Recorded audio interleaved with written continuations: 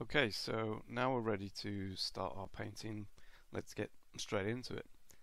So first of all, I'm going to select a new layer and I'm going to look for a color to fill the canvas. I'm looking for a sky blue, maybe a little bit grayer. Okay, yeah, that looks okay. Yeah. Next, I'm going to add some clouds. So I'm going to move the color up a little bit so it's a little bit of a lighter blue. I've selected the concept art brush because it's got a bit of texture to it, and I'm just going to rough in some cloud shapes. So this is really loose at this point. We're not worrying about doing any details, outline. We just want a basic vanishing point for our clouds. And I'm just going to add a darker color to the underside of the clouds. This will give the effect that they're rain clouds, or there's a storm on the way or something like that. It's just a little bit of a value variation. Okay, so I've zoomed right out here and I'm using the perspective tool. What I want to do now is just to increase the perspective that we've already got, and this is a little trick that that I've found helps. You can warp this as much as you like, and it gives a pretty good effect.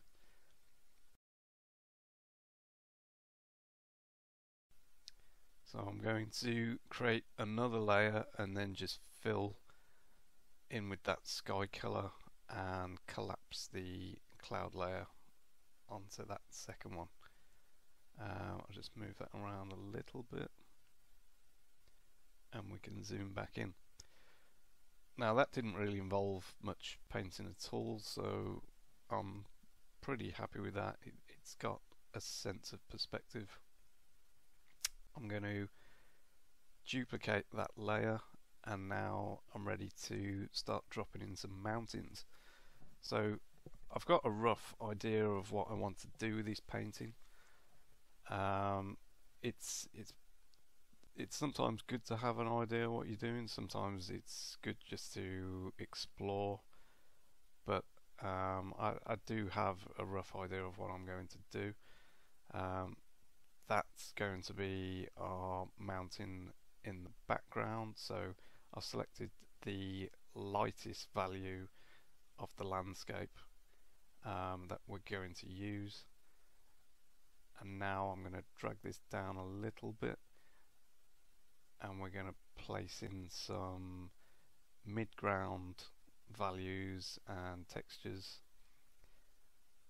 So I'm looking to create another set of mountains on the right hand side, and on this left hand side I think we're going to have a cliff face in the foreground.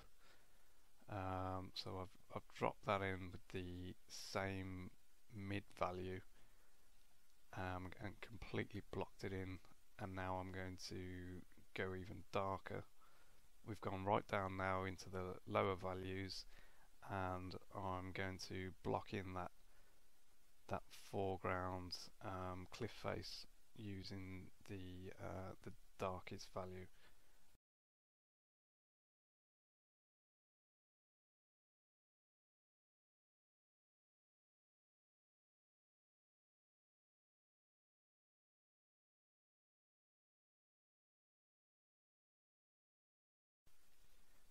And this is still pretty rough at this stage, so we don't have to worry about any of these marks. They're all just there just to give us an idea. I'll throw in a little bit more dark texture there.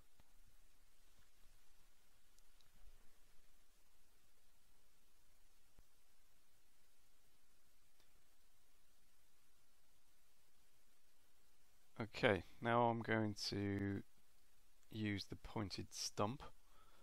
Now this is a great tool for moving the color around on the canvas and blending it with existing colors. If you drag the color around, then you're actually going to end up with a few variations when it blends and creates a value range. Now this brush reacts with pressure sensitivity as well. If you put full pressure on when you're selecting a part of the canvas, you will continue to drag that color until you take the pressure off, and then the color will start to blend.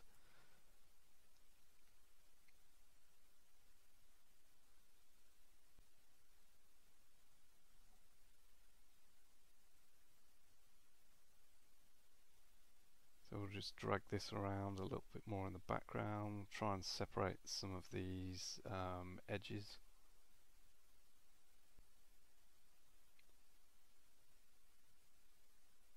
And we're starting to get a little bit of form to some of these mountains.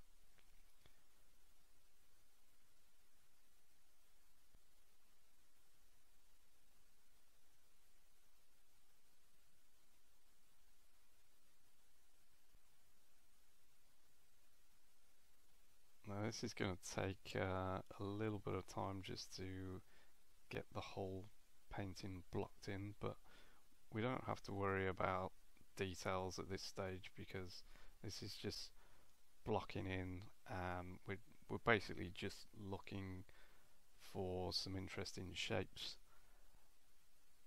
and trying to get an idea about what overlaps what.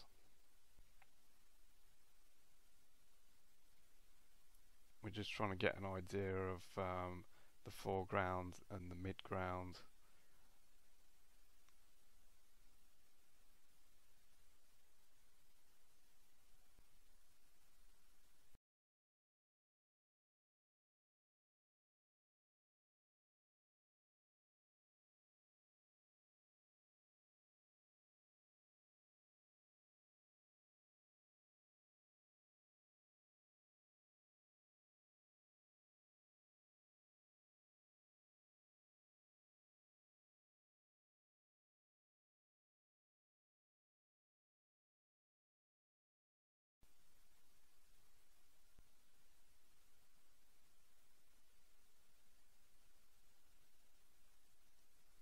Now this will take a while just to block all this in and find all of these edges, so I can speed this up.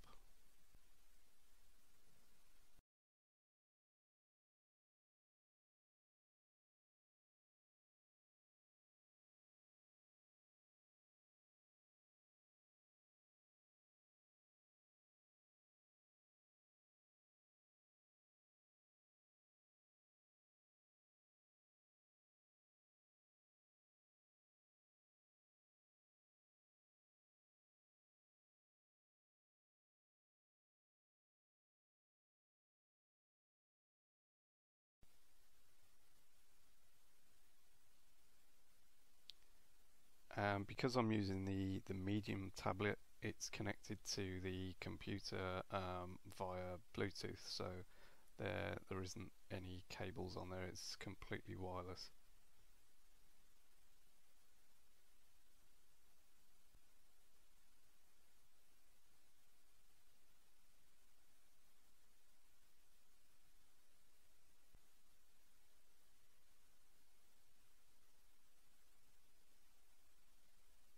Trying to create a little bit more form and a little bit texture.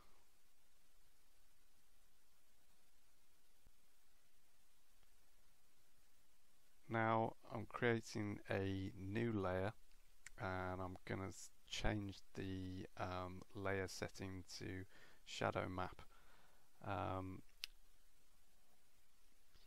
And now I'm just going to work over the whole painting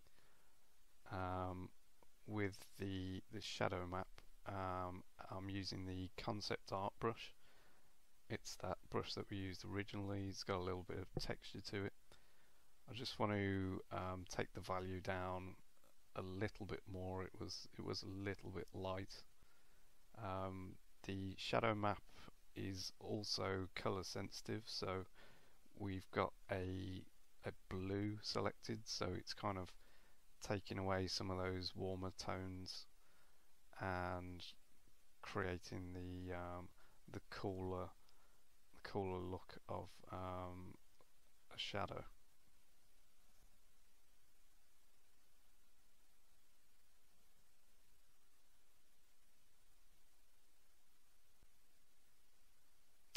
Okay, and I've collapsed that layer down.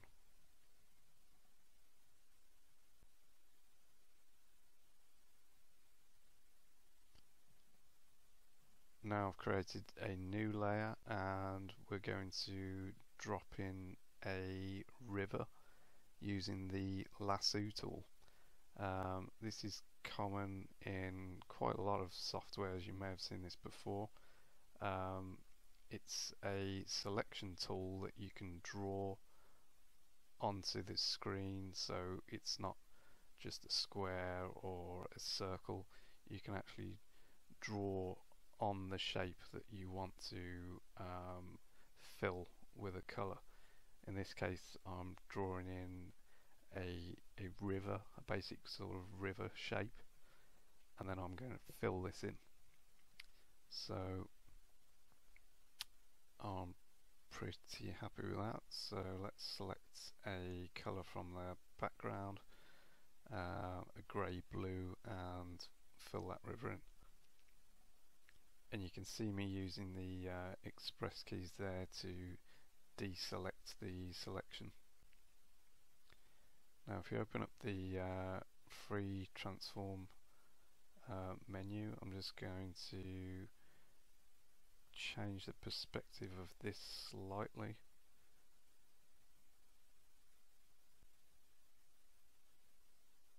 Help it feel like it's got a little bit more distance.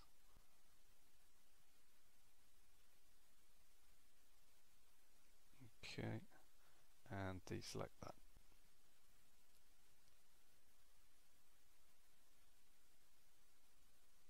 Just move that into position. Okay, I'm pretty happy with that.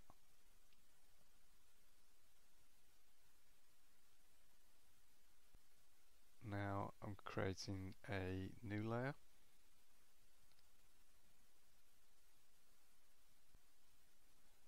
And I'm going to do the same technique, but this time we're going to add some snow onto our mountain in the background.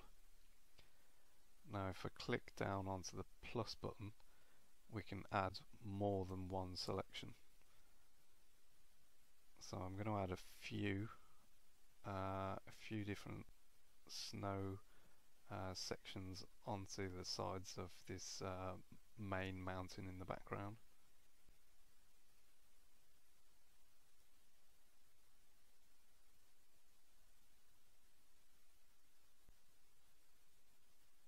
And a few on the other side.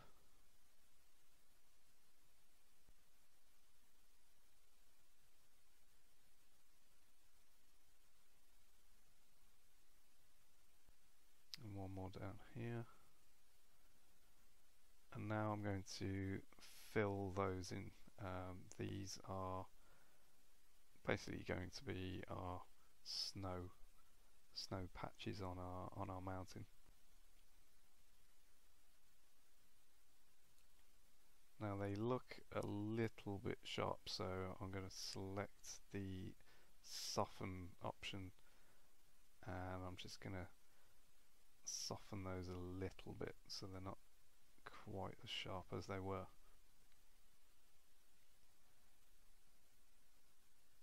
we can also do this with the river layer. So focus and then soften.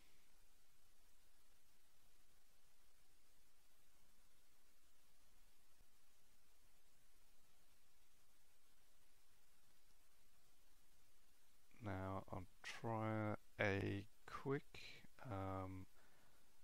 value check. I'll turn this down a little bit. And that looks okay. Saturation, I'm going to take it up a little bit.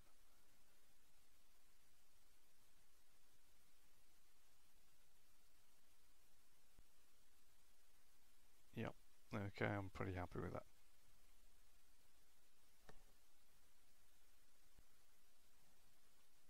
Okay, so in the next video we're going to start to add some color to our painting.